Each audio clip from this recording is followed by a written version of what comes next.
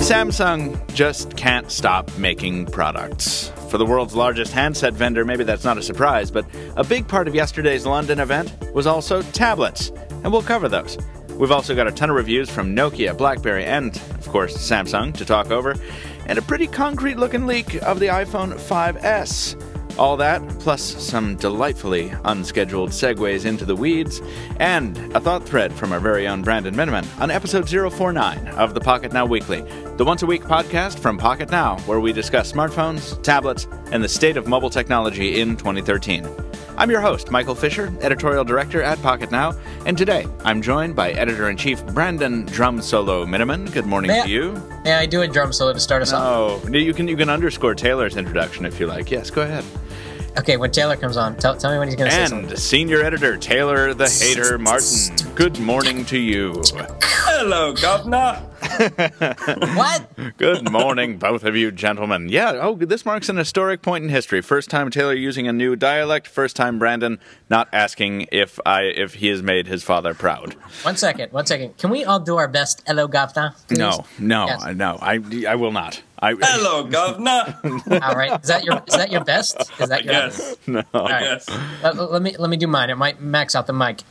Hello, Governor. Oh dear God! I can just watch the listener count just plummeting into the basement. That sounded like a grandma. Yeah. That's my grandma voice. Was it? Okay. That makes more sense.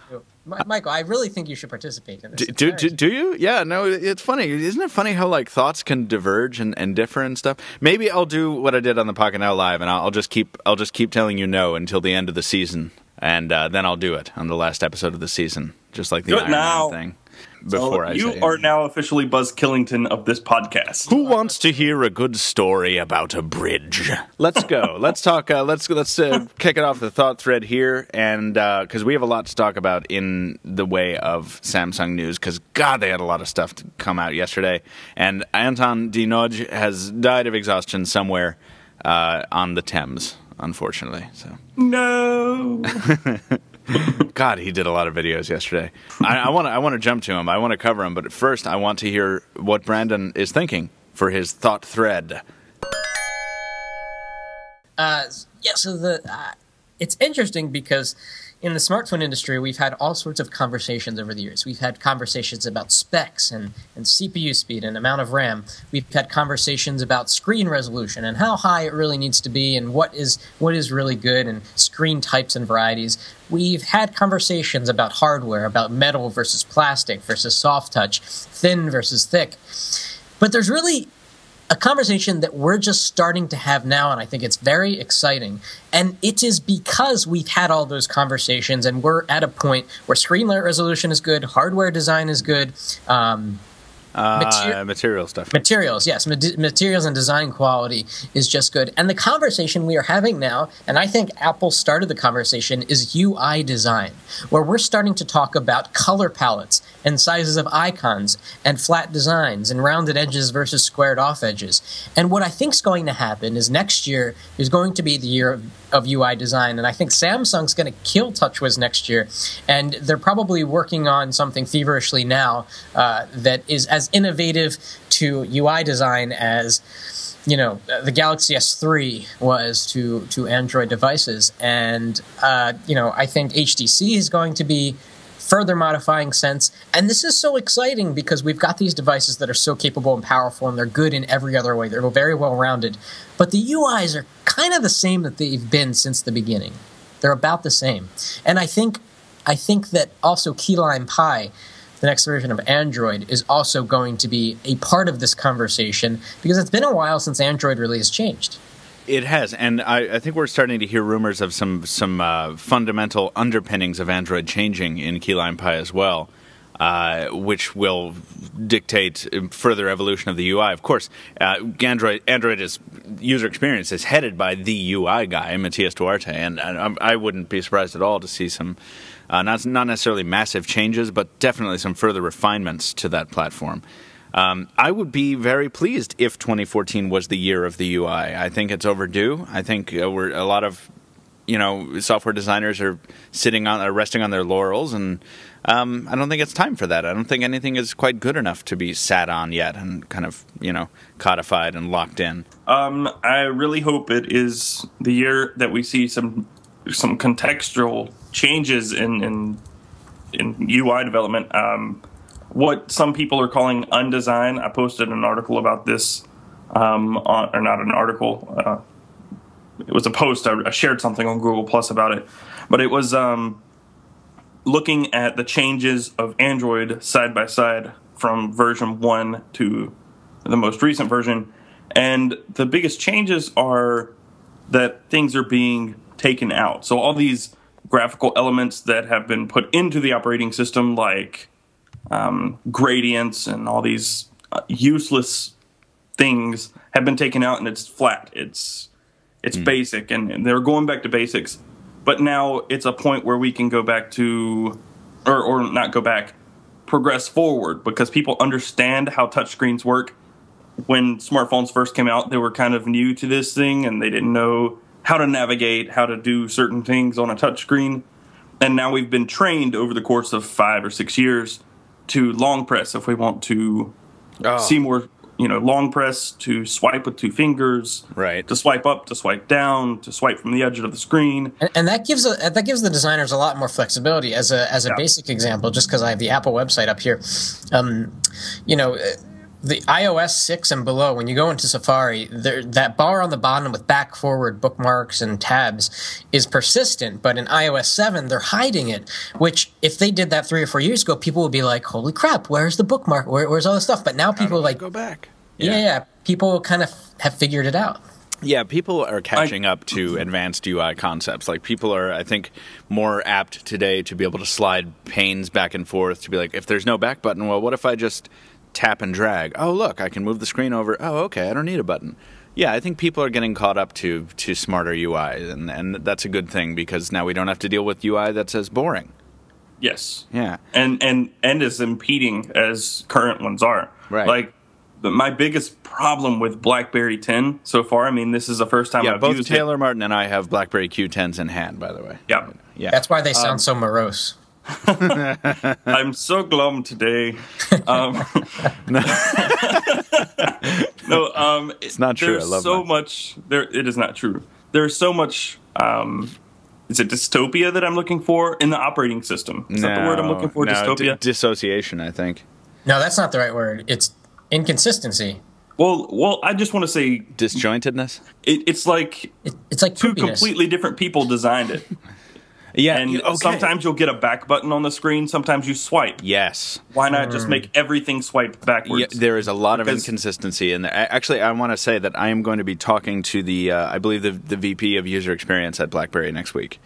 And I it's not going to be this like hard hitting thing where it's like, why isn't this consistent? But I'm very interested in finding out how some of these cues came to be, and also what elements, like what they're going to continue to do with the Astonishing Tribe people. Because remember, BlackBerry assimilated the Astonishing Tribe, and you can see that in like the compass and the clock apps. Those are just so gorgeous on BlackBerry 10. The Astonishing Tribe is awesome. They're awesome, but it seems like that was squandered. I mean, besides the clock app, which no one really cares about, what else has been brought forth from this company? And that's going to be one of my questions. I want to see what other elements actually came from the Astonishing Tribe. But you got to remember, there was a lot of brain drain as well when BlackBerry acquired the Astonishing Tribe. They lost some pretty pivotal people there who kind of left after the acquisition. So. Also, go ahead. To counter your point about screens kind of hitting their peak, Brandon, phone screens, that is, I was reading a piece that Stefan Constantinescu. Yes, I got it, Constantinescu. Friend of the show, Stefan Constantinescu. Yes, he was on here a couple weeks ago. He shared a piece on his site that said that in 2014 we can expect to surpass the 500 ppi point with WQXGA displays. That's 2560 by 1600. That's the resolution you have on the Nexus 10, squeezed down into a 5-inch phone, 6-inch phone. No. Why? I don't know. I mean, But- I think 2015 will have 4K displays, and that's like in the 700 PPI, I think. But that's an interesting step in between. I don't really get it. I mean, I get it for phones like the Galaxy Mega or this rumored 6-inch phone, but what are the odds that it'll also go down to smaller phones? It's an interesting question. Yeah. Well, since we're talking about UI a little bit, we should talk about this event that happened yesterday where every device in the room basically ran the same UI. The UI that we're tired of. And hardware looked the same. Everything. Yeah, Samsung Brandon. has mastered making computers look like smartphones. Mm-hmm. That's I think you are fantastic at segues, and I just want to try you out on something. I want to do a segue from one topic to another, and I'm going to tell you what they are, and you have to think of a segue. So we're talking about a nice sushi restaurant in New York City, and you need to talk about the Galaxy S4 Zoom. So what would you say to segue from that to the... Well, you know what? Here's the thing. I mean, wasabi is awesome, and it's one of my favorite things to eat. And when I get it right in that nose there, when you get a good snuff load of it, it's like zoom. You know what I mean? And which of course brings us to Samsung's bizarre device. Nice. I would have said something about zooming in to take a picture so I could Instagram my sushi in HD. You know what? But and hey, Taylor, you know what that tells us? That I hate Instagram? That you are not ready to be a podcast host yet. No, I'm a Segway crusher for a reason.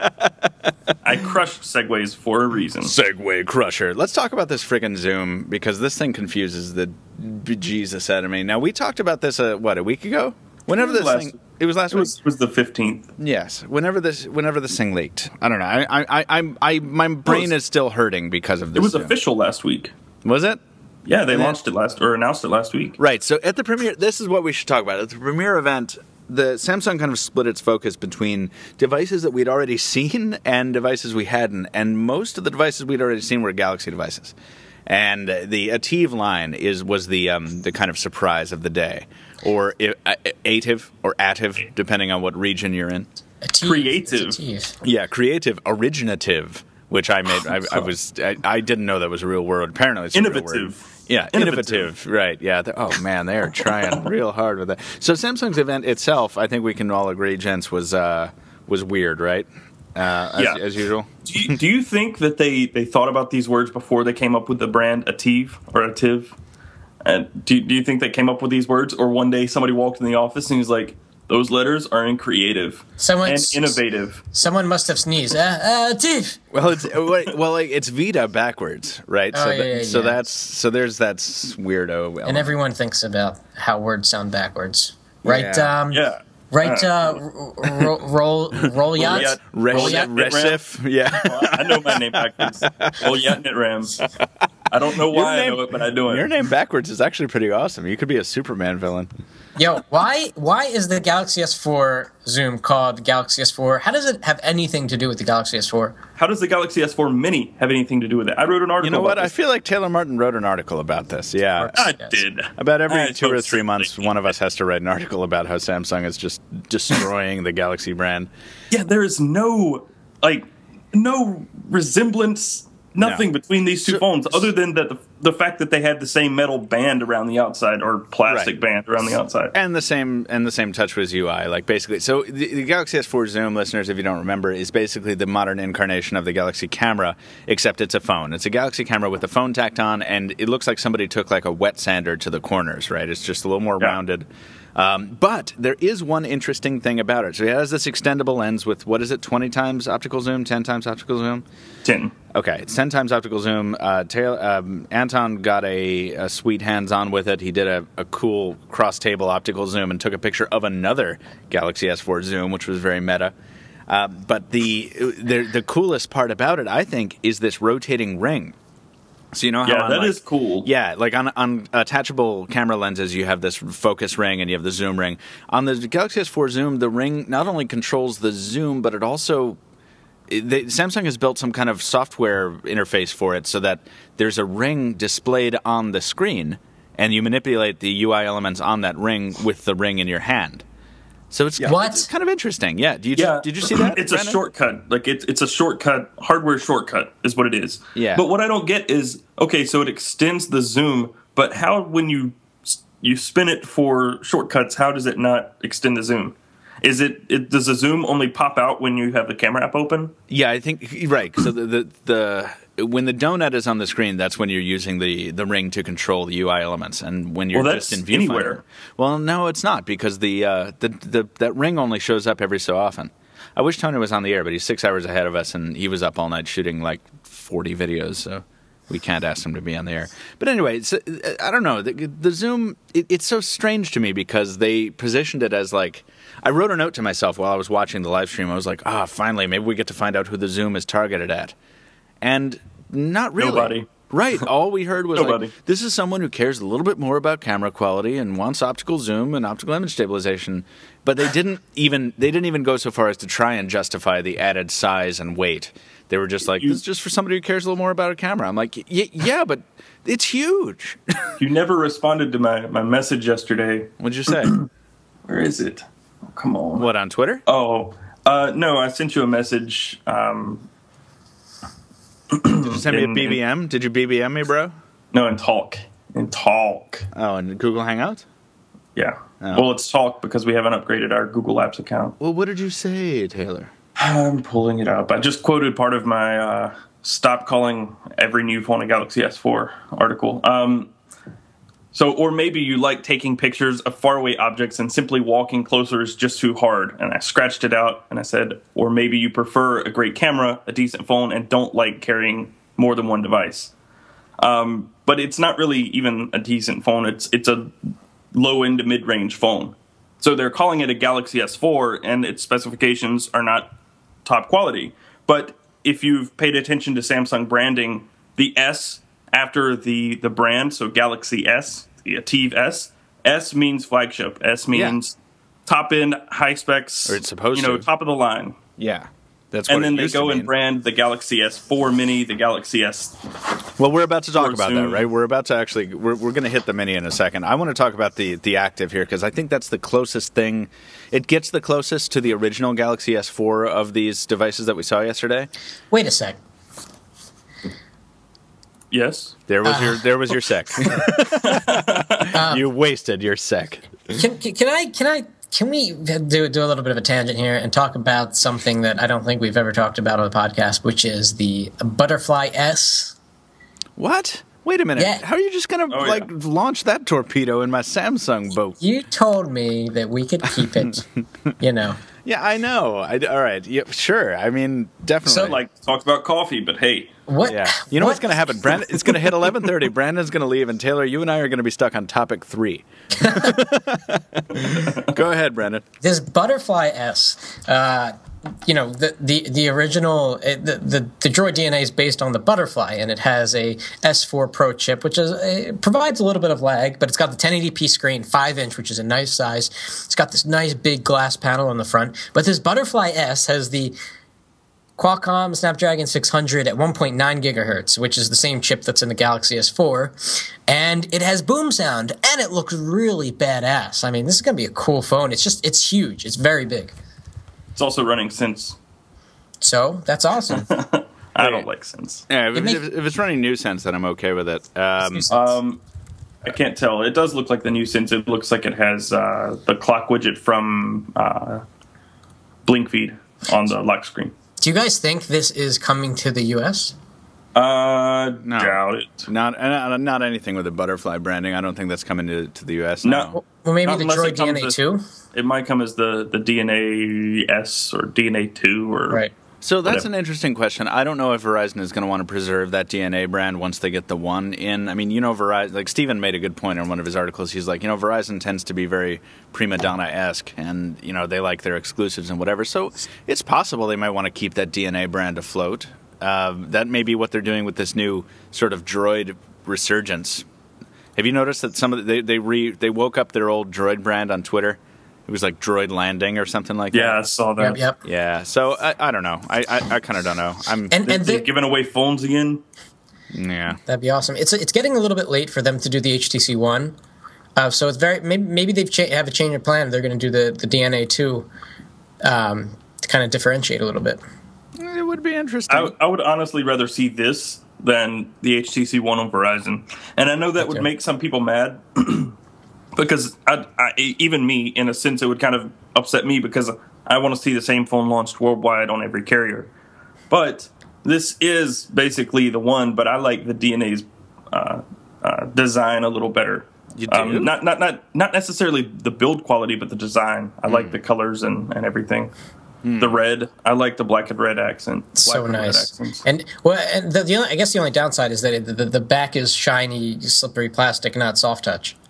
It's not soft touch? No. Well, that is weak nonsense. That just ruined it. That completely ruined the phone for me. Yeah, there's some speculation also that the HTC One Mini might be plastic in another piece here. I think Stop with the mini speculation. phones. Can we talk about the mini phone? Because I don't have anything to say about the Galaxy S4 Active other than I'm excited about it because it's rugged and waterproof. And second point, I'm getting one today. So it has a TFT panel.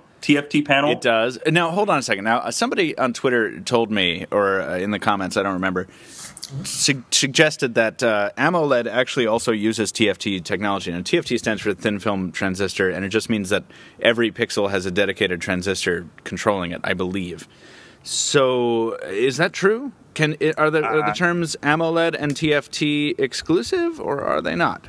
I don't know. I've always only heard TFT LCD. Me too. LCD. Yep, I've never. I don't think I've never heard of TFT AMOLED. It doesn't even roll off the tongue. No. Sounds disgusting. TFT backplane technology is crucial in the fabrication of AMOLED displays. Okay. So, yeah, all right. The thing is, though, generally when we talk TFT versus AMOLED, we are talking LCD versus AMOLED. Anyway, the Galaxy S4 Active will be in my office today, I believe, in the afternoon, if UPS is to be believed, and I will have an unboxing, and I'm going to use it for a weekend. I'm going to get active with it, and that's going to be fun. Are you going to go swimming? I might go swimming. Tony has already thrown it in a tank of water, though, so that we've got that. You guys didn't tell me that these waterproof phones cannot be operated when they're submerged in water. You didn't know that? You should know that. Yeah. Capacitive display goes haywire underwater because water it doesn't go haywire. It goes haywire at the water-air interface. So if half the screen is in water, half of it is not, it'll go nuts. But once it's underwater, it just doesn't do anything. It just sits there. So you can't use it because you can't use it in the shower. Literally, you can use it. You can. You just got to get it out of the water stream, bruh. Yeah, it can't be like fully submerged it'd be like touching the phone with 10 digits at the same time. Like the phone doesn't really know what to do. Yeah, and so because water conducts electricity, so it reads water as basically as input. Yeah. Sort of. Although pure water doesn't really conduct electricity all that well. Pure water. Who has pure water? Yeah, very few people.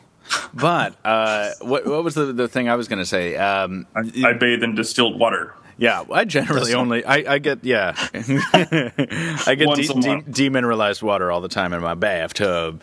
But no, here's the thing. This is further proof that physical hardware keys are great. In the case of the Galaxy S4 Active, it makes a lot of sense now that those are not capacitive keys at the bottom; they're physical, and also a physical camera button. This makes a physical camera button much more crucial. The Kia Ceratoric, which I reviewed, has a physical camera button, and I was able to take some underwater pictures, and that was great. Does the Active have a camera button? I don't think it does. It has, because when they were doing the demonstration, he said press the volume button to take a picture. Right, and that's what I think that shortcut was built specifically for that, because the Galaxy S4, you can't shoot with the volume rocker, can you? I don't think so, but you can root it. It's always the whatever. Let's talk about you can root it. You can root it. Let's talk about the Galaxy S4 Mini, which I think which we've hated on 4 shows in a row. But then I saw Tony's hands on, and the thing looks cute, dudes. Does anybody like it? I think it looks cute. I like the hardware. I like the build.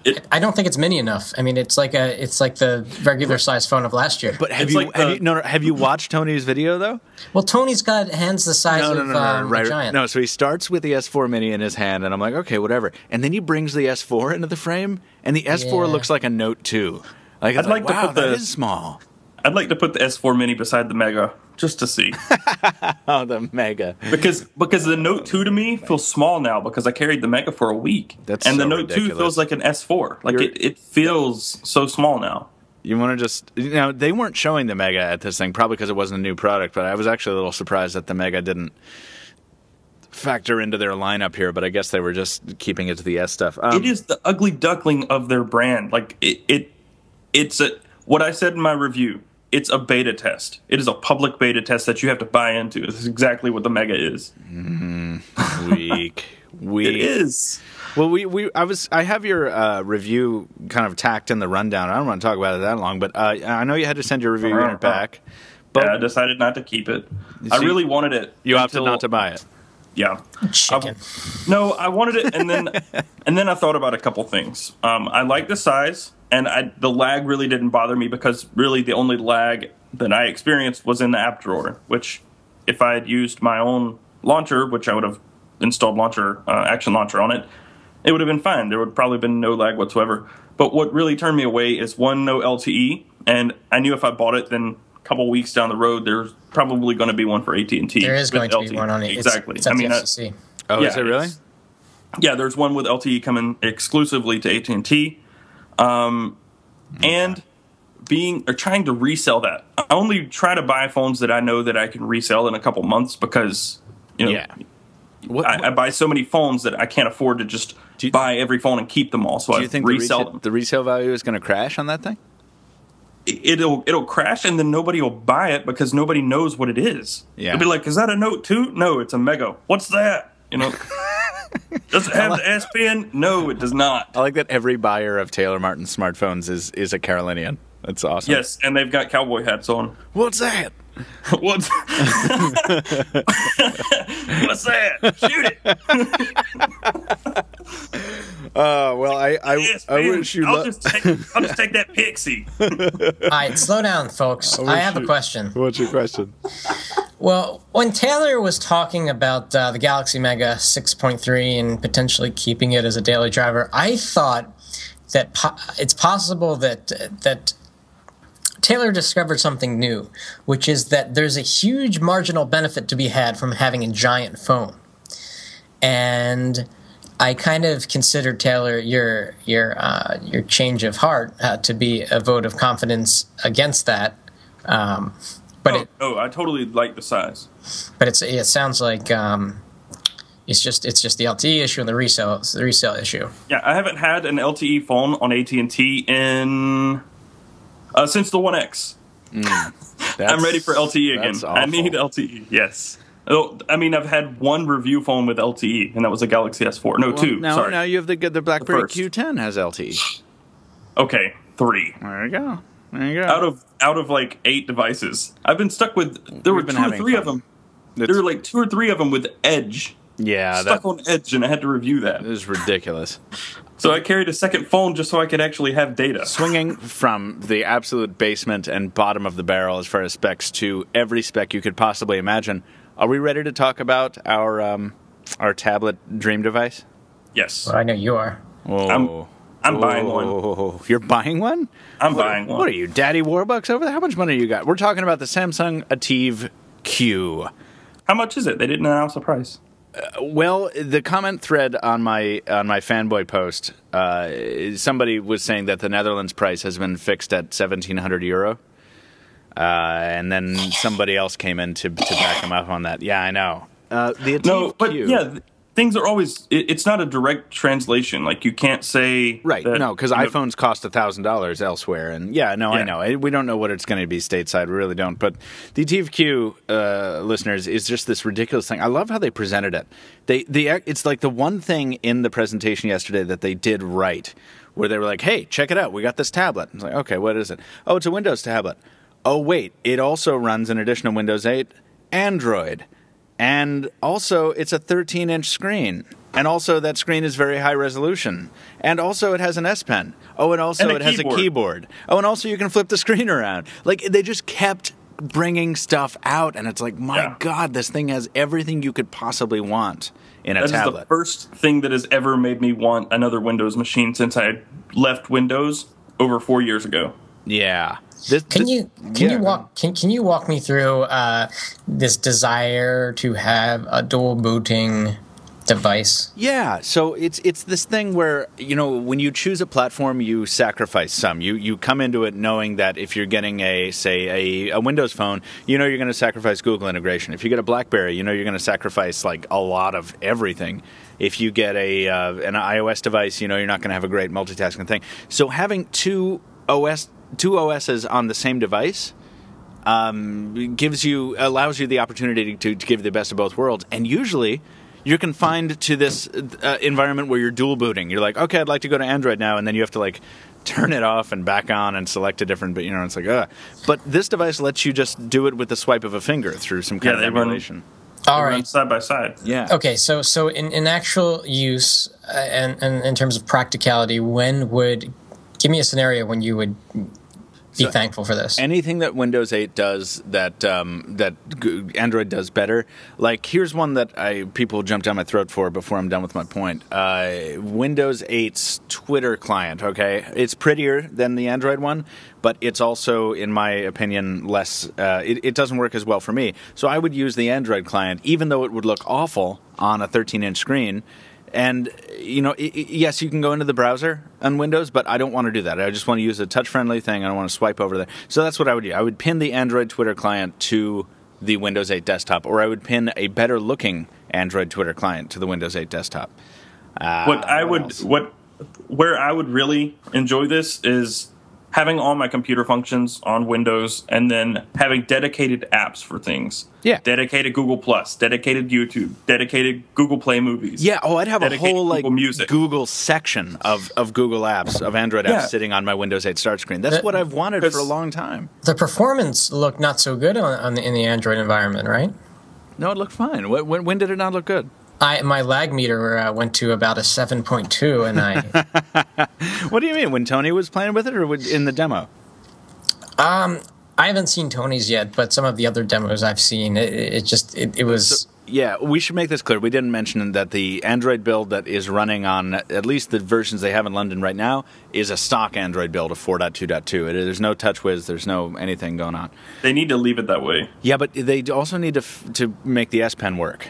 And they need some customization because they have a digitizer in there as well, with the same 1,000+ levels of sensitivity too. So I don't know. I think they have to do something.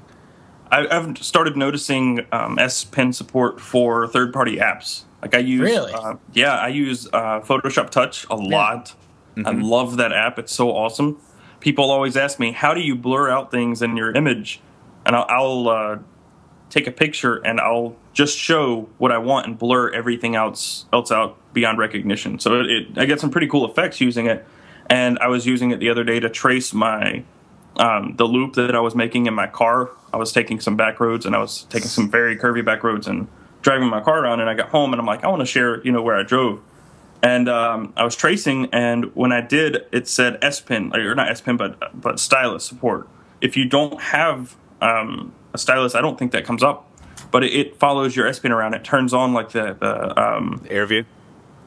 Yeah. Yeah. So it turns on Air View when you're going to draw. Yeah, it's pretty cool. They were demoing that in Berlin at IFA when they were talking about the Note 10.1, and they were like, hey, you want to get your picture taken on this moped? And I'm like, sure I do. And then they kind of used an S Pen to cut out my stuff. But this thing is cool. So it's big. It's heavy. It's 1.3 kilograms or something. Do we know how much it's going to cost? No. We just went over that. We just talked. Where were you? And I'm watching Tony's video right now, and it doesn't seem laggy. I'm watching Tony's videos. That's where I've been because I want to see if there's any lag in his demonstration. But there's not. I'm not really seeing any. No, it's pretty fluid in his demo. It shouldn't have any. It's got a Haswell processor. I would love this thing. I would love this thing in a 7-inch form factor. So, okay, dude, I would love this thing in a 5-inch form factor for the handheld. Yeah. But and now, as I said yesterday, what is this, like 2004 and the HTC Shift? It's the HTC. Yeah, it's the Tilt 1.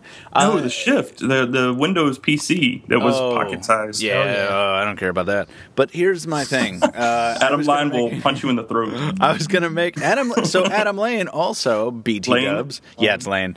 Adam Lane also. Line. Adam Lane It's Lane. was at an event yesterday as well. He was at a New York City PepCom event, and he got some hands-on time with the ATIV Tab 3, which I don't care about and don't want to talk about. But here's a point that, listen, it's a thin Windows 8 tablet. Hooray. It ruins Windows RT. What do you mean? Oh. It runs Windows 8 Pro. Yeah, I know. So yeah, when they announced it on stage yesterday, it was fun. They just completely eviscerated Windows RT in front of everybody. Samsung was just like, it runs the full version of Windows 8, not RT. Windows 8. And it's the size of an Android tablet. Yeah. So that's impressive. I don't mean to sell it short, but I forgot to mention one thing about the ATIV-Q, possibly the most epic tablet ever constructed. Somebody was bringing up a point in the comments on one of these pieces where it's like, why is this any different than the Asus Playbook Trio? And then I admittedly had to go look that up because I wasn't like in the office for the Asus release, so I don't know about any of that stuff. I was like, oh, okay. It's the same basic thing except in a transformer form factor. It is a detachable screen and keyboard, and it runs Android and Windows 8 side by side.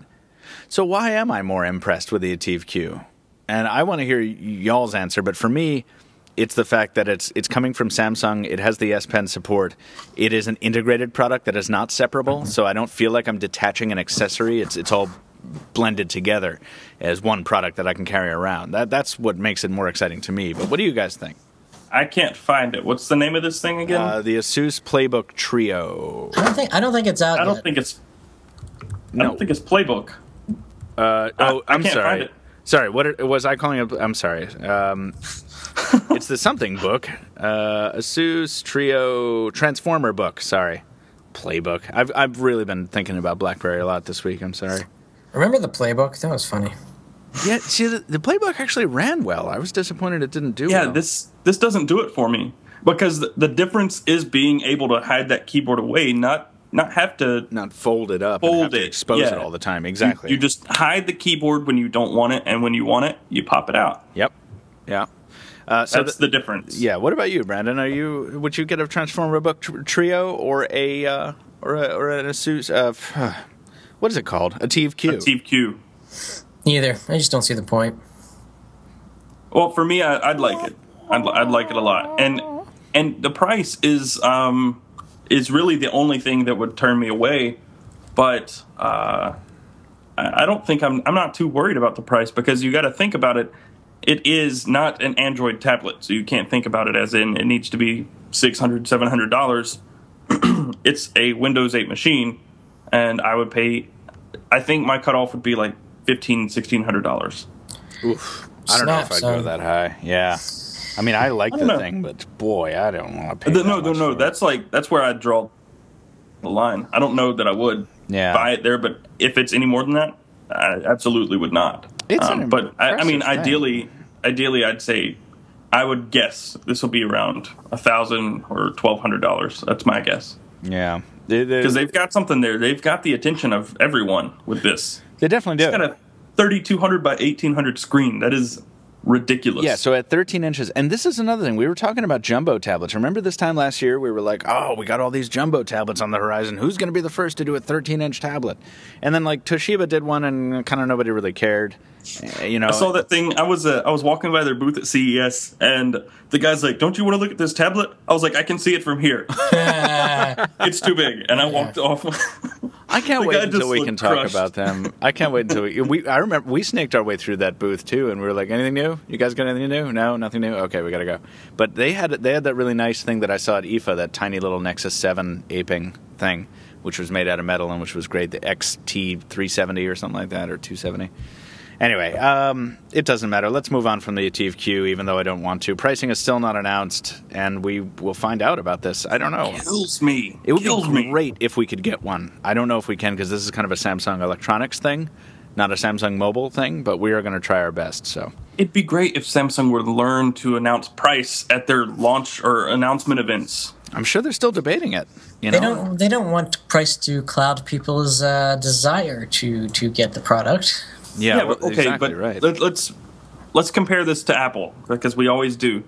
They announced everything, all their new products, all the new computers at WWDC. Right. Everything came with a price and a launch date. And a launch date. Everything. And most of them were like, it's available right now. Right. And the crazy thing about this is that there are people who are still going to fight you in the comments about that. And it's like, no, why would you do that? But that's see, this is stupid. This is the thing where I cannot go with anybody who would argue against you on this. There is a concrete, satisfying, incredibly rewarding thing to come away from an event knowing what every product costs and when it's going to launch. And if you can't do that today, you shouldn't have announcements. And nobody else does it that way. Yeah, my friend Anthony on Twitter said, yeah, but what about the new Mac Pro? And I said that wasn't an announcement. That was something everybody knew was coming, but even Apple said, they made it very clear, this is a sneak peek in something we didn't want to announce today. Right. We're not announcing it, we're announcing it, but we're just saying this isn't ready. And you know what? You're allowed to do that when you make a beer can computer. You're allowed to do that. When you announce like 6 new products and they're available right this minute, then you can say, hey, we're working on this and it'll be available in a couple months. We don't know price. Not just, we've got this awesome thing, and here it is. It's official. Have a nice day. Like, thank you, I think. You know, it's funny. Even the live event dissolved that way. The announcement was like, now we'll be giving you one more surprise before the night is out. Come join us in product experience. And then the video ends. And it's like, oh, what was the surprise? Yeah, on Twitter, like, he turned around, he's like, we've got one more thing. And I tweeted, one more thing. And he's like, we're going to have live music later. Yeah. I'm like, what? Oh, Samsung events are so funny. They're so ridiculous. The jokes that had no response whatsoever. Brandon, did you watch this thing live as well? Or you were on a phone call for half of it, right? I was not watching it live. Oh, my God. You missed out on some... Well, you know what? In the first 5 minutes, I think I tweeted, I'm like, this already has way too many shades of Radio City Music Hall. I hate this already. And no tap dancing Tommy. I was so upset. Yeah, there was no tap dancing kid. It was better than the Galaxy S4 event, but not by much. Ugh. It was still grandiose. They had this enormous stage for 2 people to stand on it. Yeah.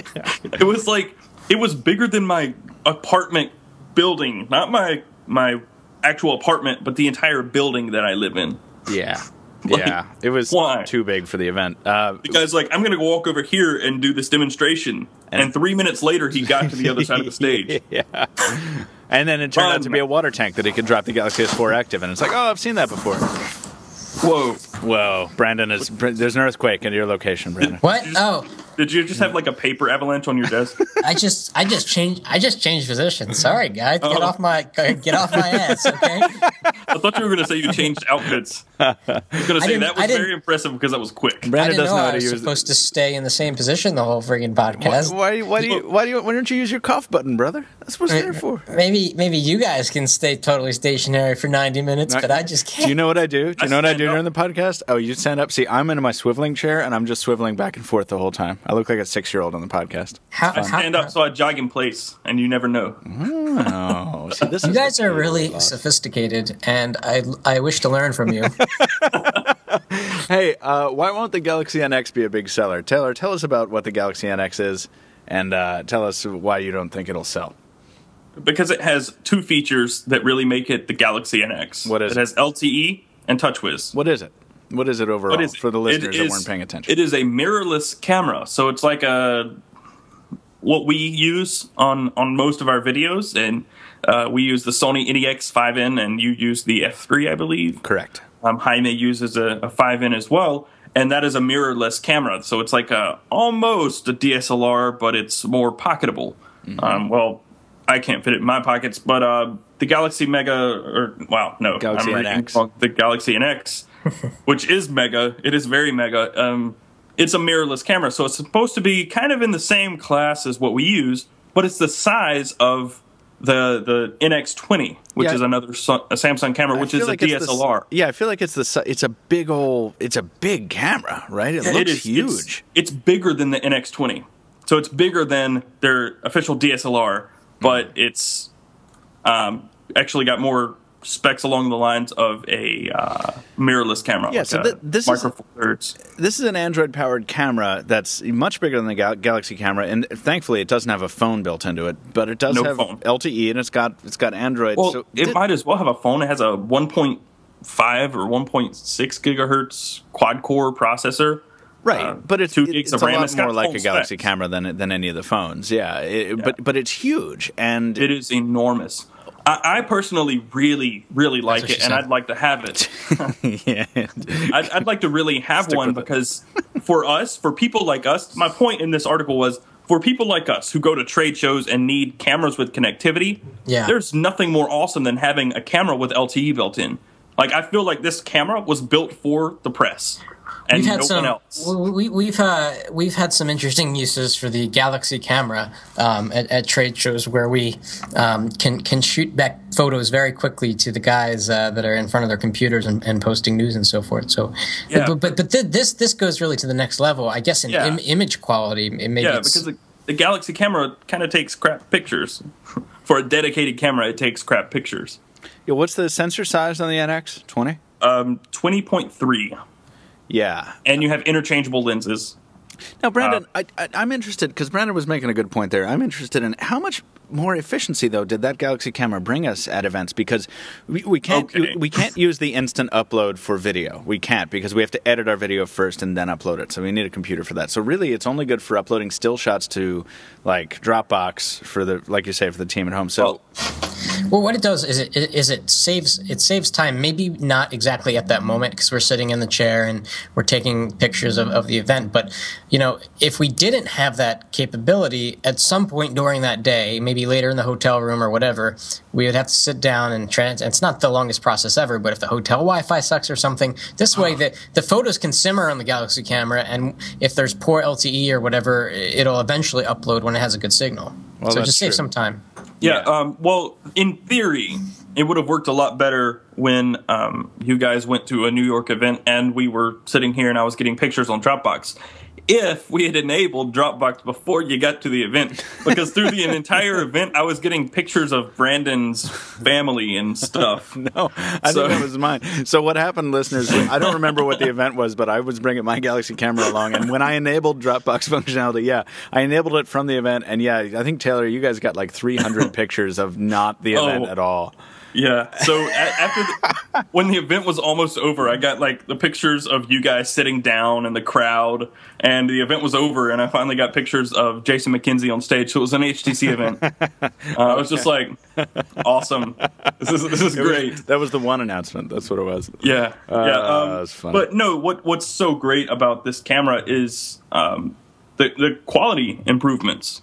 So it will take DSLR quality images, or at least close to it, and it uses all of the Samsung NX camera lenses. So if you've already got a Samsung DSLR, which very, very, very few people do, this works perfectly. You can sell the body of your camera you have, buy this thing, and you've got a better camera, or at least the same quality camera with more features. But why I said this is not going to be a big seller is because there are several reasons. So most of these cameras with Android built on them are built for consumers, basic users who want a better camera experience, who want more features in a plain old point-and-shoot camera. Enter Galaxy camera, right? It's a phone with a camera built in, and it's easier to use. Well, okay, not a phone, but it is a phone, but it doesn't have phone capabilities. But this isn't going to carry a lightweight price like a point-and-shoot camera, like the Galaxy camera or the... so it doesn't have a home, is what you're saying, because pros aren't going to buy it because it dumbs it down too much, and consumers aren't going to have enough money to buy it. Yeah, you don't have enough buttons. Pros like hardware buttons on their camera. They like toggles and switches because they can quickly access this stuff with analog buttons. Yeah. This, you have just as many features, but you've got to dig through interface settings. So to change your aperture, you're going to have to go through, it's like 4 pages just to get to your aperture settings. Right. So pros are going to look at this and say, this is ridiculous. Why would I ever use this? And then you have those consumers who are like, I'm not going to spend $10 or $1,000, $1,200 on a camera because it has Android and LTE. Like, that doesn't suit my needs. I'll just get a basic DSLR, a Micro Four Thirds, or I'll just get a point and shoot camera and be happy. This is good. This is good. It's a product that's good for marketing. It makes Samsung look good and innovative and bold. Yeah. So my point was that this appeals to a very, very, very, very small demographic. Right. Us, not really. But why does it? Well, but yeah, no. I agree with you. And us is sort of it. But here's the thing. Why? Look at what Samsung is doing. Look at it in context of what their efforts were with the Galaxy camera, and where are they going with it? Because we had the Galaxy camera, and we were like, "Whoa, where'd this come from?" Okay, guys, we know you made a little cameras, but now you're making a big deal out of this. And now with this NX, and at the event, they kept showing close-ups of Samsung lens, and they really want to trend. They're positioning themselves to. They've already broken into the camera segment, but they're positioning themselves to try to dominate it in the consumer space. I'm getting there. Hold on. Really? I'm getting there eventually. It's good because we have like 4 hours for this podcast, so it's good. Yeah, we do. Take your time. So it appeals to people in our industry because we need great camera quality and connectivity. But the other people that it appeals to is like 4 people. People who want that LTE connectivity. Nobody really cares that this camera has Android on it. Nobody. If I had my NEX5N with LTE, I would be completely happy. But I don't. So really, this only appeals to somebody who wants to take a camera out, shoot images, and share them immediately. But that's it. Who's going to want to do that? That's not the point, though. This point is they're upping the ante in the camera space. Not to pros. Pros don't care. But they're putting Android on things that we never thought was possible with Android. Refrigerators. Yes. What do you think the washing machines? They're putting TouchWiz on every one of their products. Are they going to make a TV with TouchWiz? I hope not. But LG is making WebOS TVs, so why not? But they are? Yeah, they're yes. They're gonna. When? That's why they bought rights to WebOS. Right. Yeah. It's not going to happen. Stupid. But yeah, what they're doing is saying, hey, we can do this. We've always thought Android is pretty with camera quality. Because the Galaxy camera really only, solidified that that it really wasn't that great. Right. So where are we going ultimately with this? How do we get out of good? How do we get out of this camera discussion? I'm sorry I brought it up. It's not going to be a big seller. Boom, good. Next. Good. Yeah. The Galaxy NX, interesting product. It doesn't appeal to anyone. That's the moral of the story. I have one question. What does NX mean? That is a good question. So I figured that they wanted to steal from the branding from Sony for NEX. We're just going to drop the E. Damn. Oh, I have no idea. That was just I just pulled that out of my rear end. Wow. Can you stop pulling things out of your butt? What does NCC and NX mean? Yeah, so if you look up what does NX mean, you get a lot of Star Trek links for hilarious reasons. So whenever there's an NX product with a specific number after it, I'm like, oh, hey, my Star Trek brain is going weird. I don't know. It's probably a Sony emulation thing like you suggest. We talked about the Samsung Galaxy Mega. I'm ready to jump platforms, guys, unless you want to talk about anything else from Samsung, because I'm so burned out on talking Samsung. That is a sound of exhaustion. Yeah, there was a lot of stuff yesterday, and I think it was all covered pretty well. Tony did a really good job, and Samsung brought out some cool products. I just wish they wouldn't try so hard at their actual events because it's so hilarious. And I wish they would just go back to their branding from before, where a Galaxy S4 is a Galaxy S4, and anything that's not is not a Galaxy S4. Yeah. They need to go back to Utah. So, can we briefly touch on this iPhone 5S? Speaking of things called S? Nope. Is this legit? Do we think this is legit?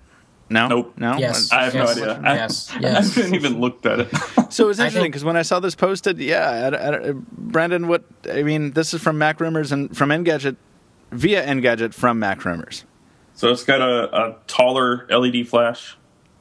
Yep, that seems reasonable. I mean, I think it's going to have a higher resolution camera, and it's bigger battery and faster processor. It's going to look exactly the same except for the back, and it's going to have iOS 7, and that's that. It's an in between. Yeah, the iPhone 6 is the one to get. Well, maybe. Actually, the 8 I heard is going to be good. Yeah, that's what I heard. Sources say you're right. I think it was interesting because we normally don't post iPhone leaks, but that's because not a lot of them are terribly reliable. Usually they're renders or whatever, but this one looks like it could be legit. And was this one left in a bar? Yeah. They found this one. The funny thing is that guy was NC State grad. Is that right? My friend knew him. Yeah, my friend that I worked with for several years knew the guy. Guys, I just got an awesome thing on my BlackBerry Hub. So BlackBerry Hub, aggregates all your notifications. I just got my first bit of spam on BlackBerry Hub. And I'm not talking about email spam. The Skype app just spammed me in the BlackBerry Hub. Oh, my goodness. Skype offer for your BlackBerry 10. You can already call Skype to Skype for free. Terms and conditions apply. This message was sent by or on behalf of BlackBerry. I'm glad that Microsoft bought Skype, but at the same time, Skype, I used to enjoy Skype when there weren't advertisements in my freaking chat window. Yeah. That's or when you go to share your screen, it's like, you must upgrade to share your screen. Or continue without upgrading, or continue sharing your screen without upgrading. It's like, what? Yeah. Every time I get on a call with Jaime, he's like, I've got to upgrade. I already have a premium. I don't need to upgrade. I'm like, I don't know, but I can click right through this and share my screen. He's like, I don't know. This is ridiculous. Every time I jump back into using Skype, it's some software update has happened, and every time they update Skype, they got to change the UI. Like, they got to move the buttons around. They got to. It's amazing. Using Skype after an upgrade is like visiting the cereal aisle in your grocery store after a week, because everything's been changed around. How long until they put Metro UI on it? I wish they would, because those buttons are so small and bubbly and stupid. Anyway, let's talk about Microsoft a little bit, because Microsoft apparently tried to make a little bit of a purchase recently, but they weren't able to do it. What do we think about that? I'd like to see Huawei purchase them, but hey, that's just me. We're talking about Nokia, if anybody Denny's. had any. It's like IHOP buying Applebee's. It just makes no sense, but it still happened. This was kind of amazing to me, because we had been speculating about it podcast after podcast. Is Microsoft going to buy Nokia at some point if things get bad enough? But we didn't have any concrete info, and I think this was from the Wall Street Journal. Yeah, apparently there were negotiations that were happening over the past couple months discussing the deal, but everything fell through.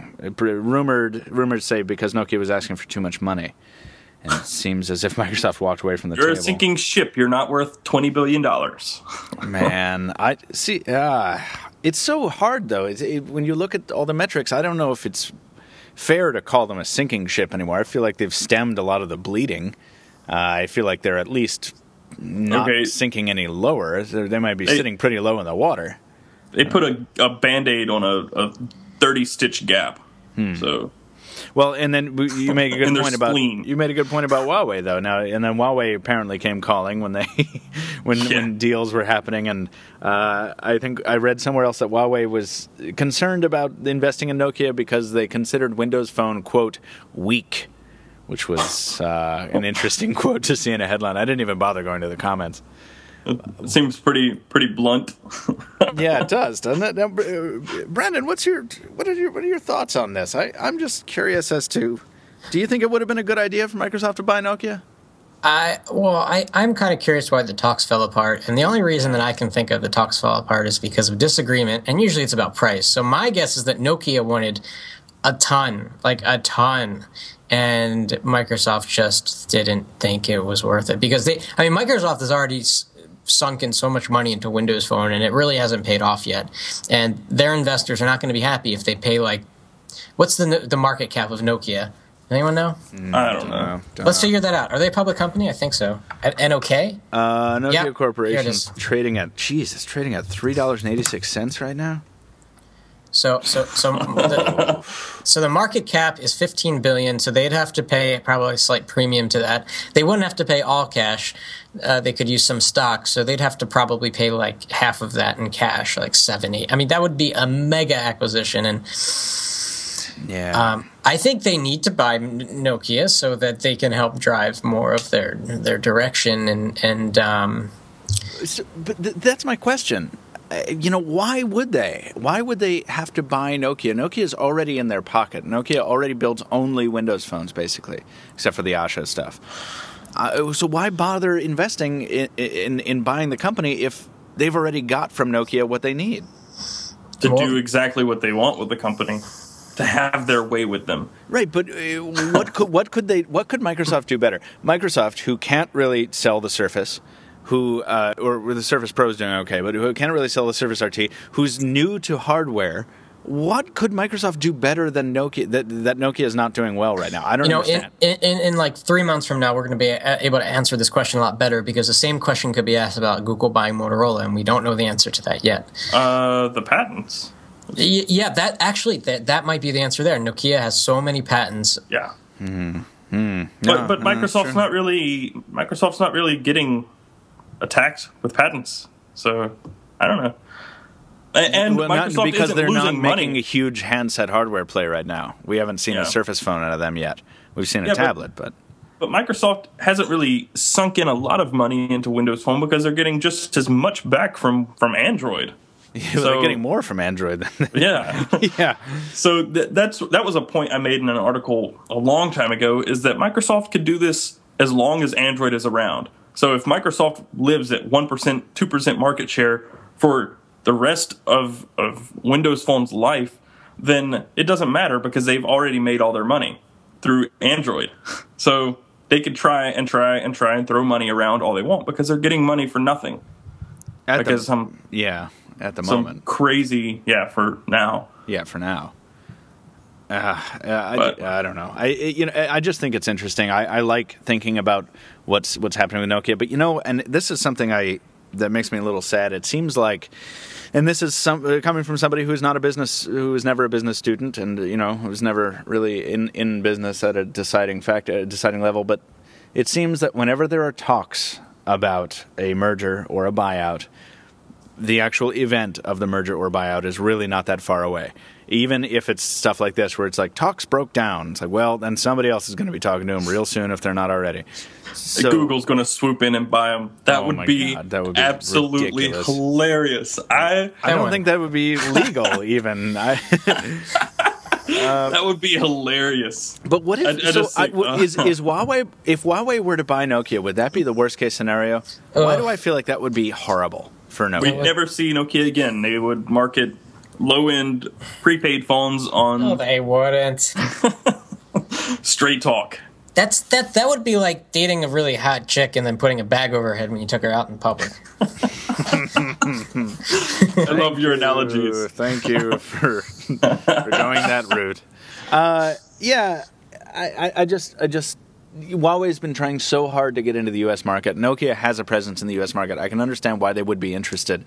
But the fact that they are quoted as saying, I'm sorry I can't source this, so maybe it's not accurate. The fact that they may have been quoted as saying that they find Windows Phone weak, well, then you're kind of missing the point, Huawei. What are you going to buy Nokia and then use them to make Android hardware like so many, 14 million fanboys want? No. Well, Huawei calls Windows Phone weak because they can't do the exact same thing they do with Android with Windows Phone. They can't build a $20 phone to sell on Straight Talk or some prepaid carrier here in the States and yeah, well, they build okay phones for overseas. And overseas, but they're not getting that same traction that they are with Android phones. That's why they call it weak.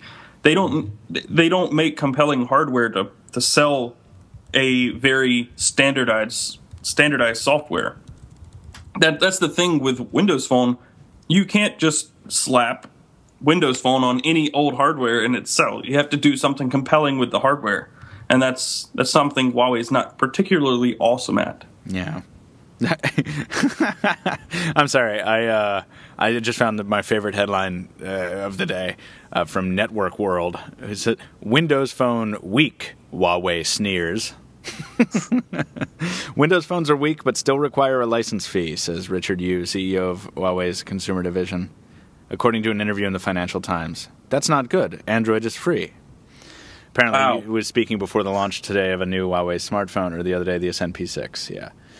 Yeah, 10 years ago, not even that, in 2000, so 13 years ago, Nokia's market cap was just shy of $250 billion. Wow. Jeez, oh my God. Wow. That is crazy. That is crazy. And they're not a sinking ship? they're like 10%, not even that.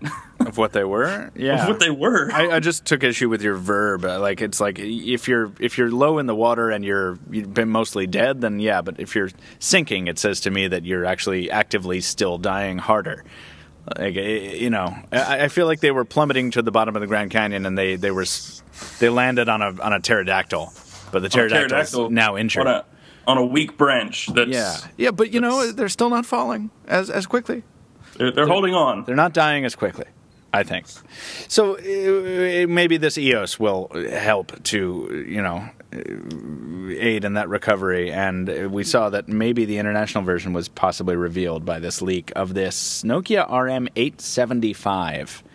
I didn't crush your segue. That makes me sad. That was a good segue. Wasn't that a good one? As it was happening, I wanted to hit a bell and and mark the occasion.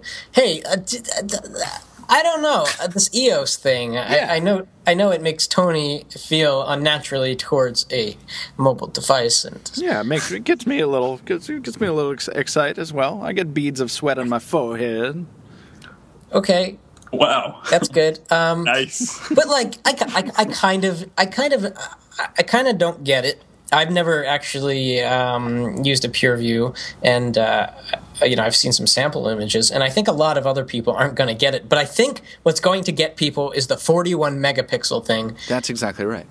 It's going to be such a headline, and people are going to like. It's kind of like.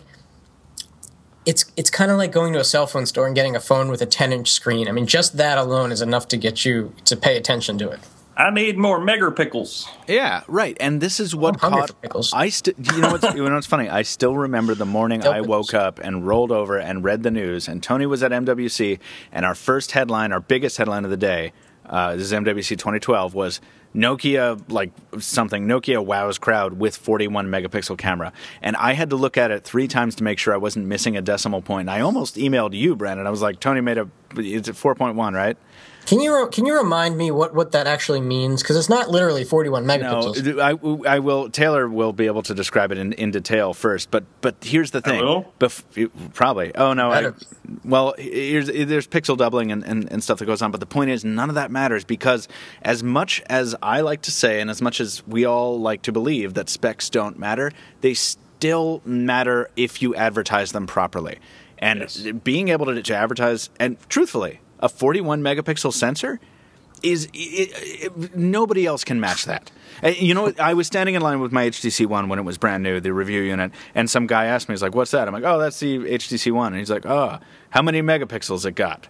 Like, that was the second question the guy asked me. What a jerk! Right, but this is what people do. They want to know. It doesn't have megapixels. It has ultra pixels. Right, and I didn't even bother trying to explain. I'm like, it's just 4, but it's a good camera. But this is the thing. Imagine if you told somebody, that same guy, imagine if I was like 41. He's like, are you serious? That gets conversation going. That gets buzz. And when you can back that up with excellent performance, like all the Lumia devices can, that's a game changer. That's why it's so exciting to me, personally. Yeah, my grandpa obsessed over megapixels in cameras. He didn't care about anything else, just megapixels. And every time I would come to his house with a new phone, he'd be, how many megapixels it have? How many megapixels? Well, first of all, you should correct your grandfather. Tell him that they're not megapixels, they're megapixels. Never correct. But it's funny you mentioned that, Taylor, because I've had that happen. Like my parents or something. No, my dad. He got his girlfriend got him a DSLR camera, and which I thought was crazy because he has an iPhone 5. That should be good enough. He's never going to figure out how to use a DSLR. It's bulky for the things he takes pictures with. He's going to forget it, and it's going to be a waste of money.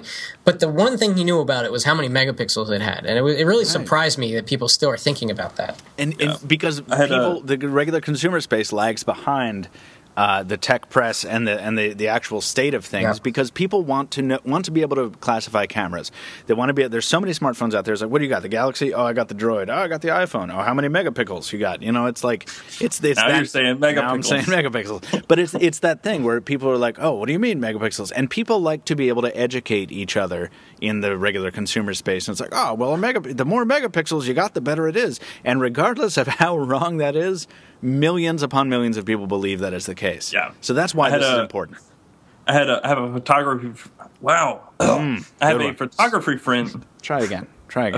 I have a friend who's a professional photographer.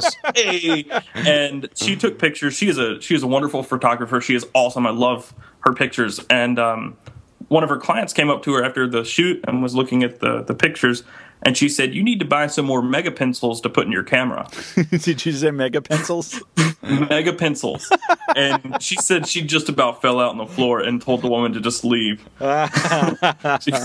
Mega pencils. You Yes. gotta buy some more mega pencils. So every time I see her and she's talking about cameras and stuff, I'm like, "How many mega pencils I have?" And she looks back at me and always says mega pickles. And yeah. So my grandpa would always ask me that, how many megapixels it have, after he would ask me if I still work at the internets. You still work at those internets? Yeah, you work at the internet still. Love and miss that man. Sometimes Michael emails me and he says, "Can I has more interwebs?" And I'm like, Yeah, I do not provide the interwebs. I need more interwebs. Hey, Sometimes Brandon sends me emails that are completely like, oh yeah, oh that was funny. I can't decode them. I don't like know what. what? Like what? The one I sent you yesterday. Taylor, can you please? I sent it to Michael. I'm like, can you understand this? What did it say? Hold on, I'll read it. It was the most That's funny hilarious. exchange ever, because I'm in the middle of writing ATIV-Q stuff, and then Taylor's like, "Can you decode this Brandon email?" It's like, Yeah, I said Samsung pieces with the subject. I said, "Got anything yet?" And then I gave you two suggestions. Something about an Android-powered DSLR with LTE. Something about how Samsung is ruining the Galaxy brand. And your response, that was my email. Your response was, "Looks like two things, one Android." And my response back to that was, what? I have no idea what you meant by that. I was trying to say I was trying to say that not that many things were announced, but one is Android, and so that you should expect an email and figuring out what we're gonna write about next. See, you just gotta you just gotta fill in the gaps. It's that easy. Yep. It was a 6-word email. I had to fill in like 40 words. That was great. Yeah, I laughed about that for quite some time. Did you guys know, Stephen just put up an article, because a friend sent me an email with this, that HTC has an offer. If you type in your serial number on an HTC website, you get $25 in Google Play credit? You're kidding me. I didn't know about that. I wonder if I can do that with my international one.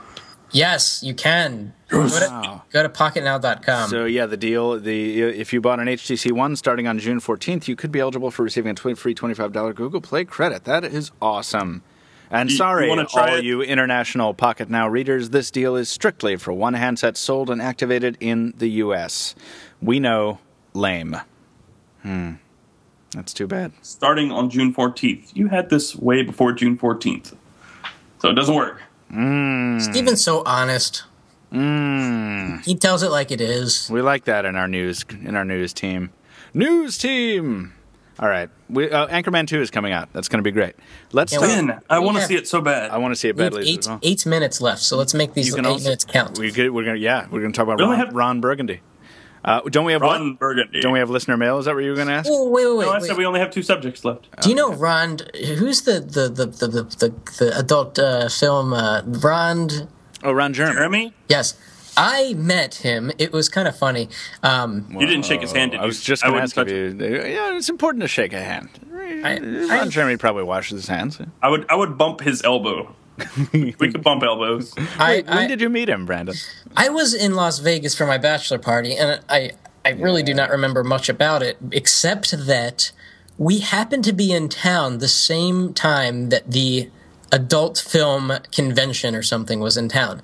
And so, like, here's a bunch of, 25-year-old guys, away from their girlfriends and wives, and like, just like a cab ride away is this porn convention.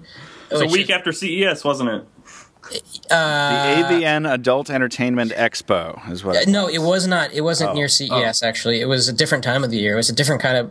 It was a different thing. The thing you're talking about, Taylor, I think is like the movie expo or something. But this was just like a general adult thing. And we walk in, and there he was with his mustache. And if this was a video podcast, I'd pull up a picture on my phone because we got some pictures with him. But wow. Anyway, this is totally inappropriate. You know what? No, we are going to move on, but I found it very fascinating to. By the way, if you read any autobiographies or biographies of people in the adult film industry, it is. Wow. I mean, it's like really depressing reading, but it is also fascinating.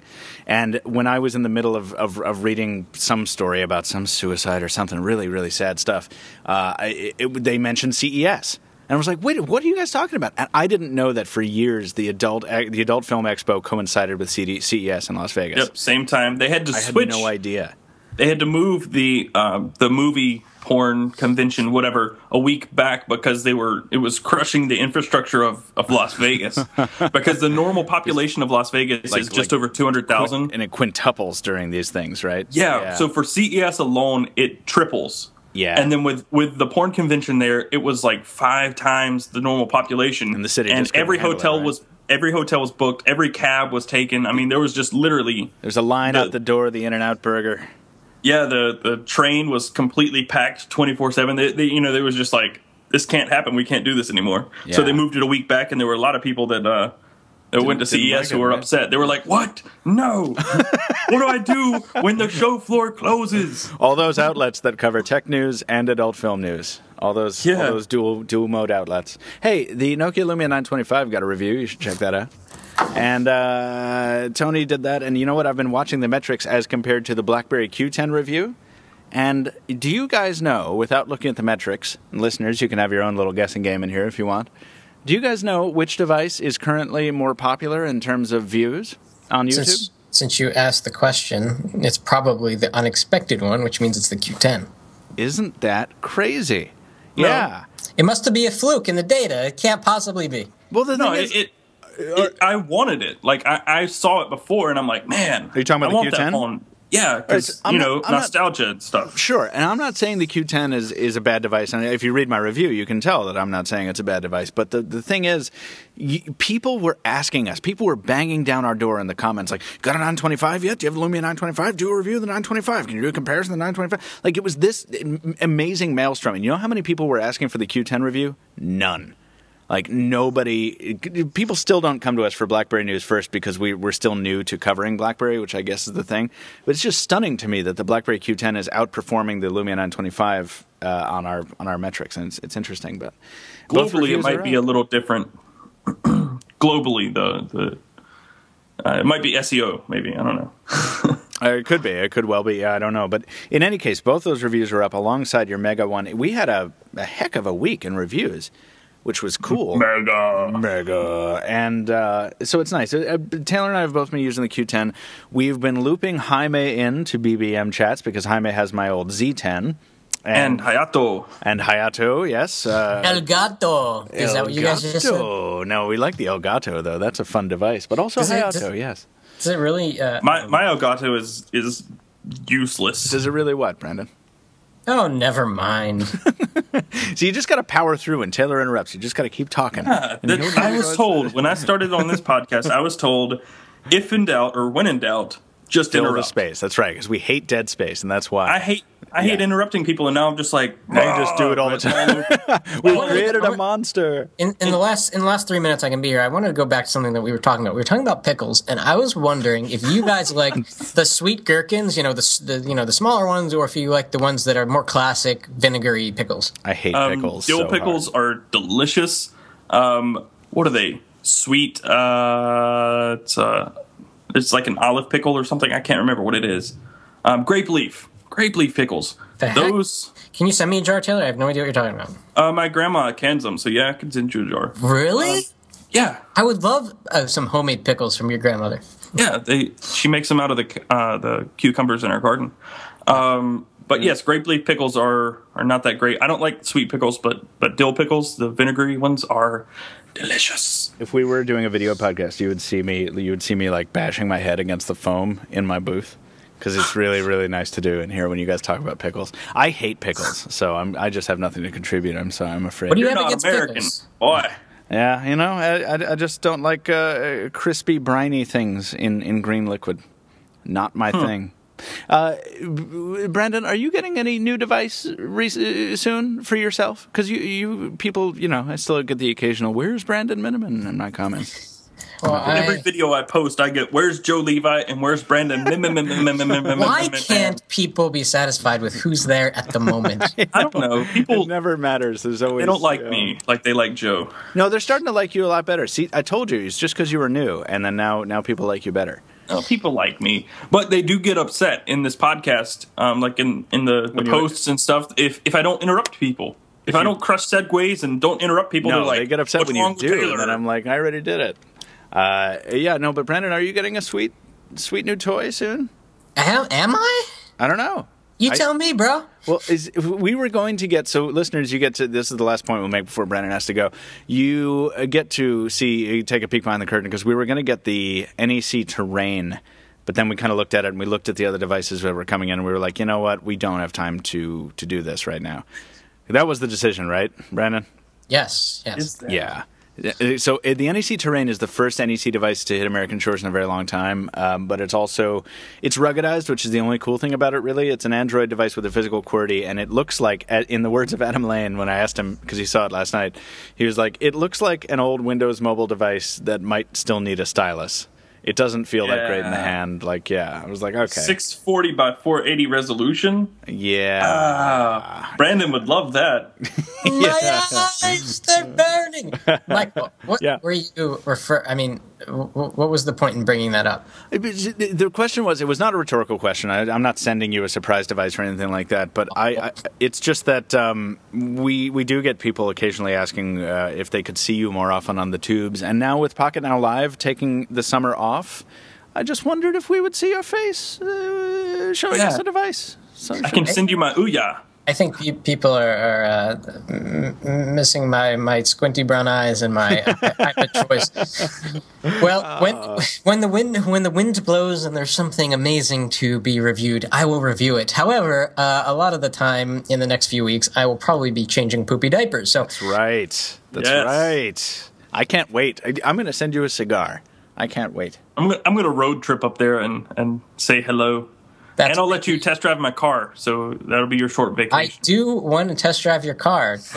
Every time you post a picture on Facebook, I get very excited. You get a little sweat beads on the brow. Love it. I finally got rid of my 30-day tags, which is so nice. But are you happy with the color choice? Taylor got a Scion. What are the letters? FRS. It stands for Front Engine Rear Wheel Drive Sports Car. My goodness, I can't believe they made a rear wheel drive car. That's amazing. So are you enjoying the color? It's like an orangey, brownish, burnt, nice. No, it's not actually a burnt orange. It's like a bright, when the sun shines on it, it looks like it's on fire. It's just really, really bright. And if it's like an overcast day, it's a burnt orange. So it's metallic. It's really cool. I like it a lot. That is awesome. And I get a lot of questions about it. Somebody asked me the other day, they didn't see the front of it, they saw the top, and they looked at me and they were like, "Is that a Ferrari?" I'm like, "No, it's a Scion. It's not that expensive."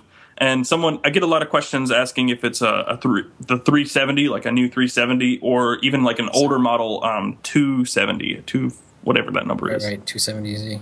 Yeah. So I get a lot of questions. Nobody really knows what it is. And I drove back home for Father's Day, and there are none of them up there. Yeah. None. They're so rare right now. It's unbelievable. There are a lot of them in Charlotte. I see them probably 2 or 3 times a week. But back home, I drove 200 miles back home.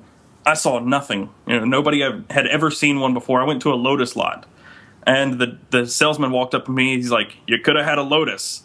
And he was explaining the price and everything. I said, "You're a little bit out of my price range. I don't have $68,000 to put down on a car." And he's like, "Yeah, but it's all about the satisfaction of having a hand-built car and it being, rare. There are only 600 of them in the States every year, or brought into the country every year." And then he looked over at my car and he's like, "Come to think of it, I've never even seen one of these. You have a nice car, sir." I was like, "Thank you. Are you going to quit trying to sell me a Lotus now?" Sweet. But yeah, it was it's awesome. Hayato makes a good point in a recent tweet. He says, "My biggest the biggest disappointment with the BlackBerry Q10 is that dual wielding with another smartphone is an absolute must. Zero app selection." Yep. That's the problem. And porting apps from Android just isn't that great. Yeah, but it's a terrible experience, and the apps, after you get them on there, are pretty bad. New excitement, though. Android 4.2 apps are going to be supported in BlackBerry Runtime. It already supported in beta. Before the tide carries me away, I do have to jump off now, gentlemen. But all right, brother. Good to have you on the show, sir. Keep it clean. Don't forget the mouthwash. Goodbye. What's that? We should go. You want to answer a piece of listener mail or two? We can do one or two, yeah. All right, let's do that. We weren't going to do it, but you know what? We're already over time, and I feel like we owe people stuff after talking about porn stars, mega pencils, and cars for too long. Yeah, and pickles. Hello, Governor. Oh my God!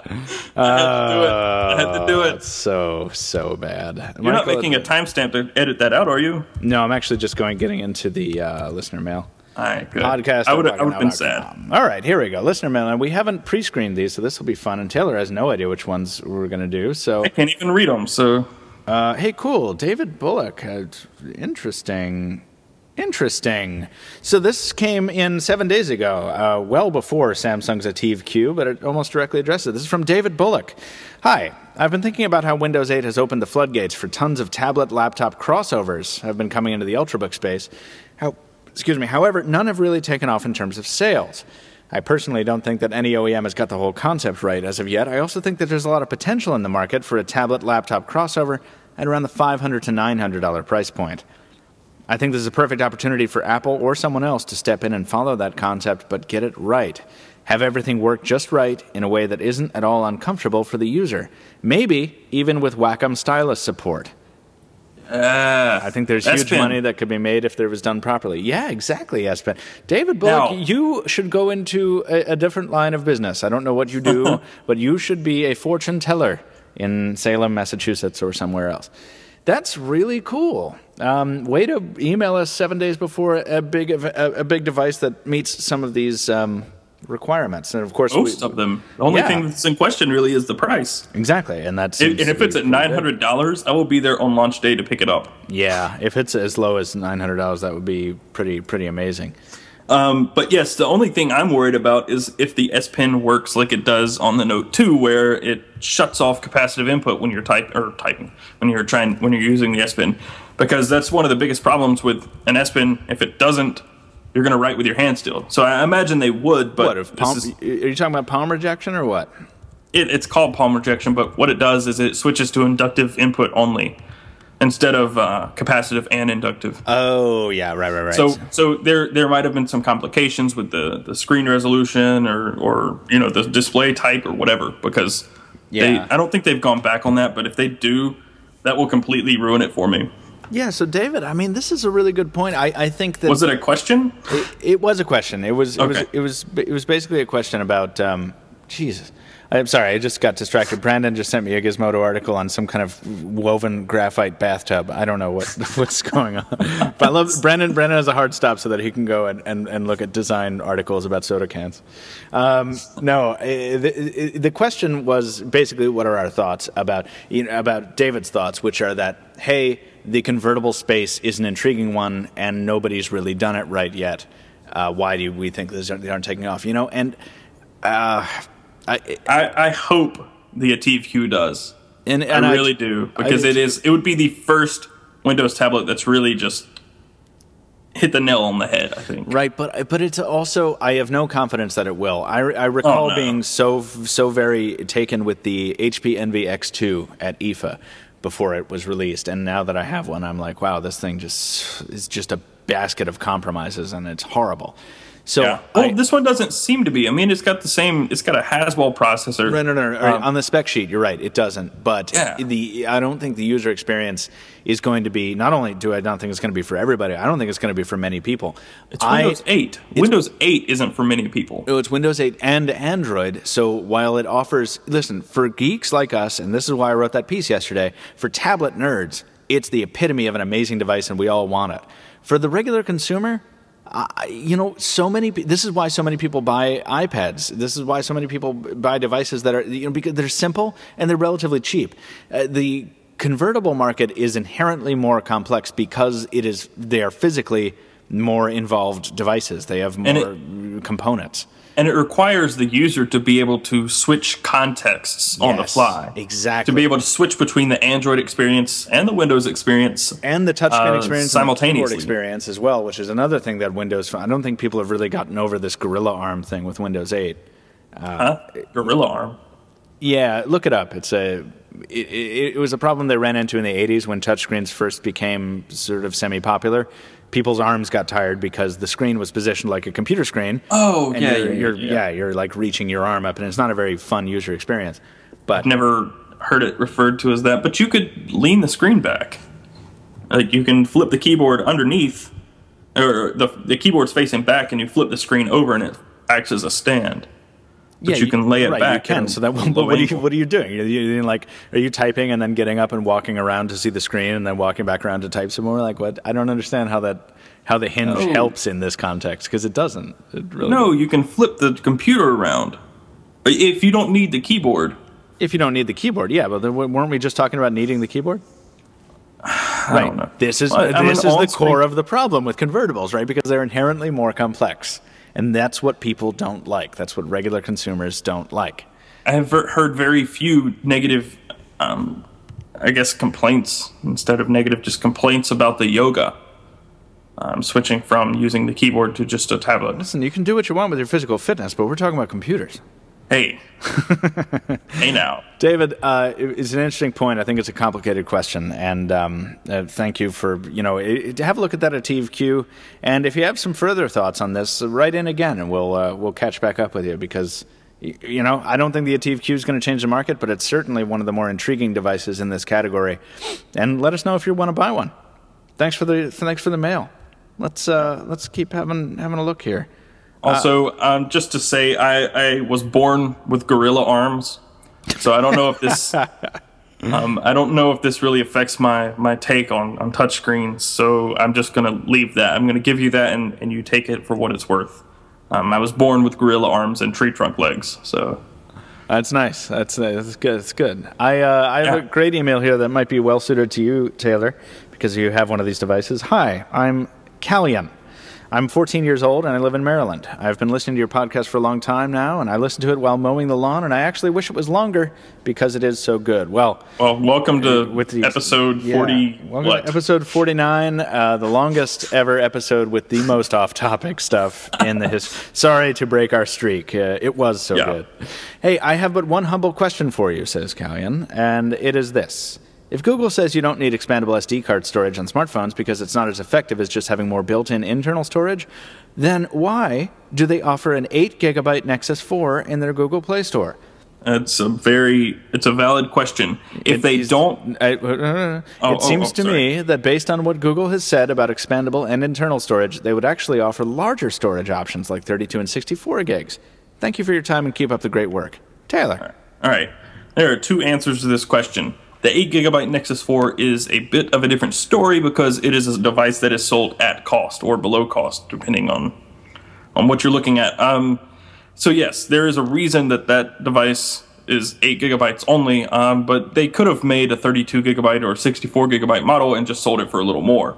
They were trying to hit a certain price point, which is $300, which is abnormally low for a phone. So that I understand.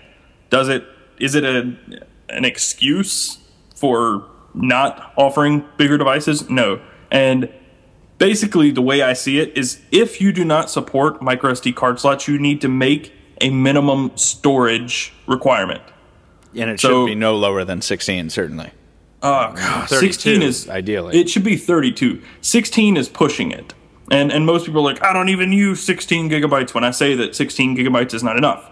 Yeah, who cares? Who cares if you don't use 16 gigabytes? Jumping up to 32 gigabytes is not that much more expensive on a manufacturer side. No, it's on the retail side, it's like $50 to $100, which is ridiculous. But it costs them like $18 or something like that on the manufacturer side. It's like, why? Why are we still the Galaxy Mega? That's one reason I didn't keep it. The one I had 8 gigabytes of built-in storage. Of course, it had a micro SD card slot, but that doesn't matter. I can't put my apps on the SD card without rooting it.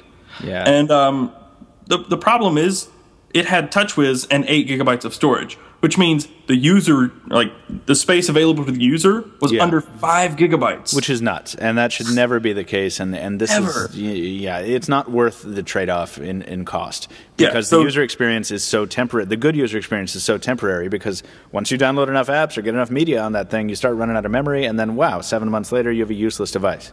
Yeah, and people get this wrong all the time. They say, "Why do you hate microSD cards?" I don't. I like them. I enjoy them. They're useful for when I switch phones or things, and I need to take the stuff I've downloaded to one phone to another phone. Yeah. I got a SD card in my Note. I put it in my Mega, and there was a lot of stuff already there, like backups for apps and all kinds of stuff. So I just restored everything to my phone, and it was good.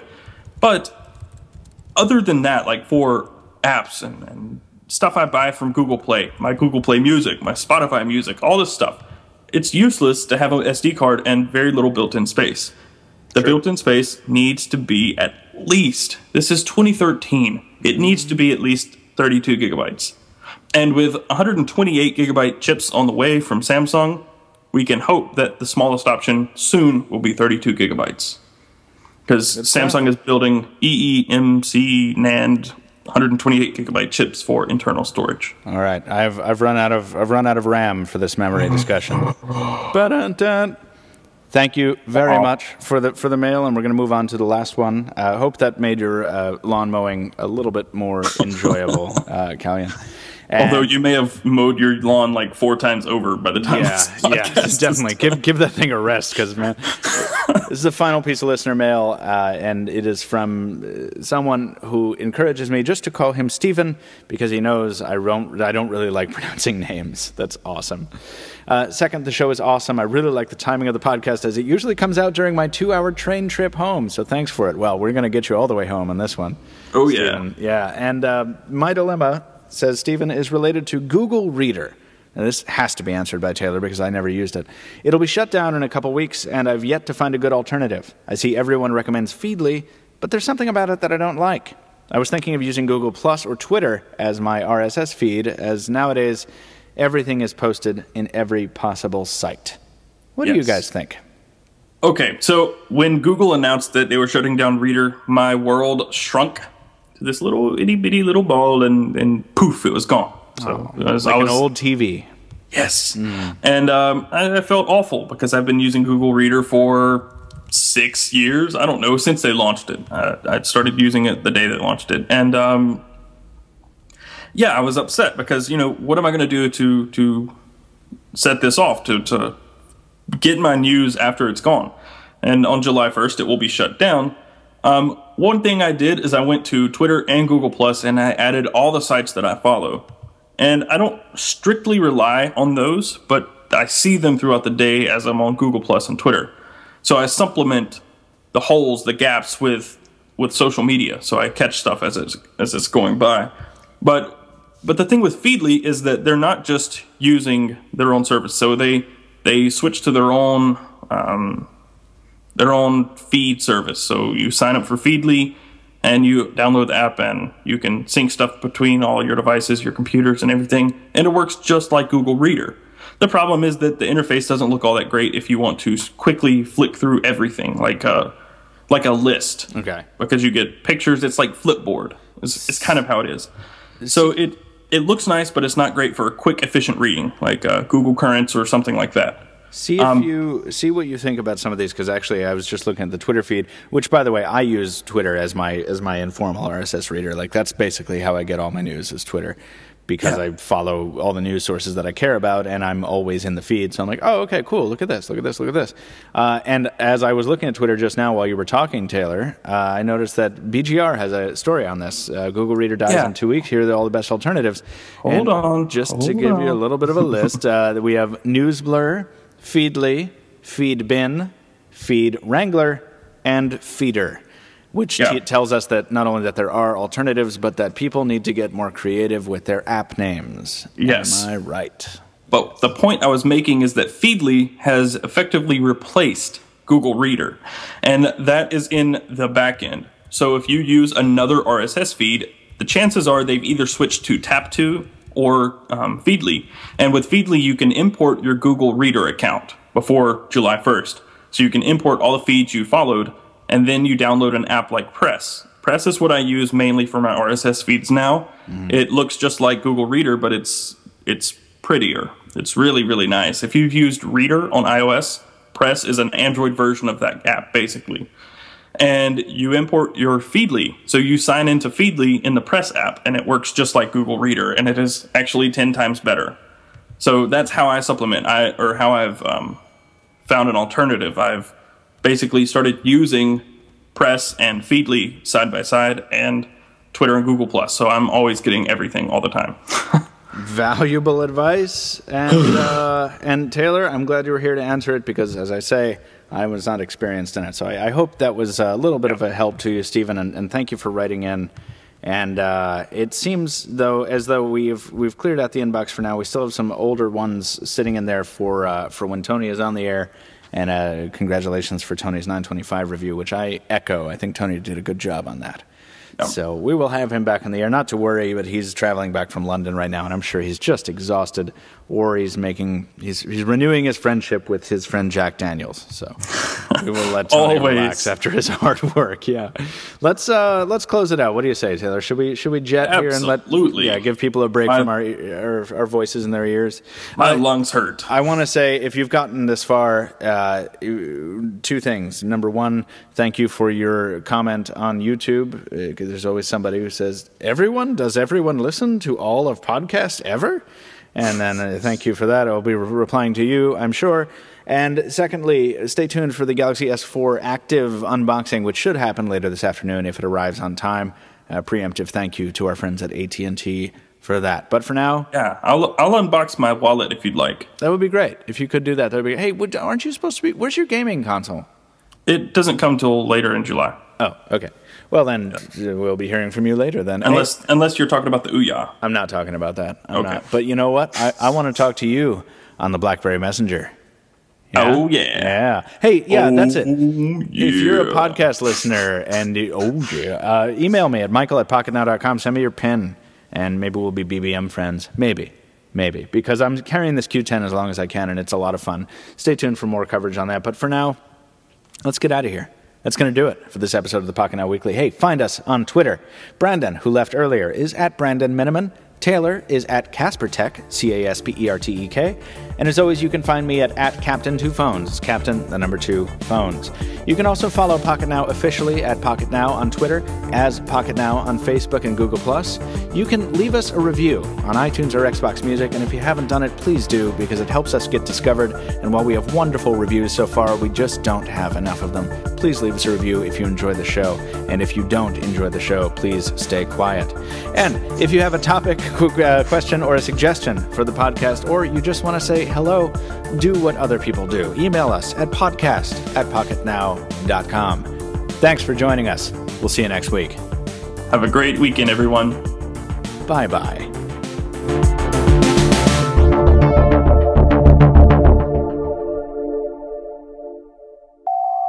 Oh, I gotta have a sound effect for the thought thread. Now that we have sound effect for listener mail, you can kick us off with an "Hello, Governor."